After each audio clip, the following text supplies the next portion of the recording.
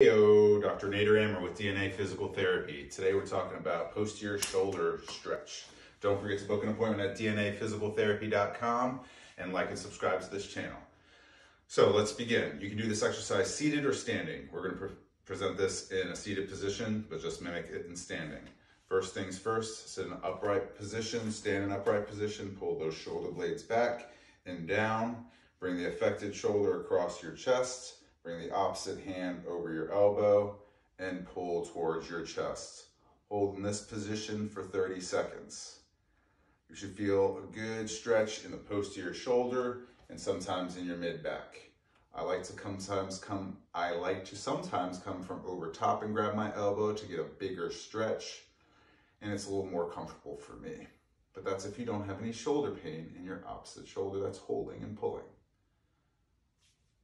Shake it out, arm across your chest, elbow in. Hold for 30 seconds. Don't forget to breathe, keep that back straight.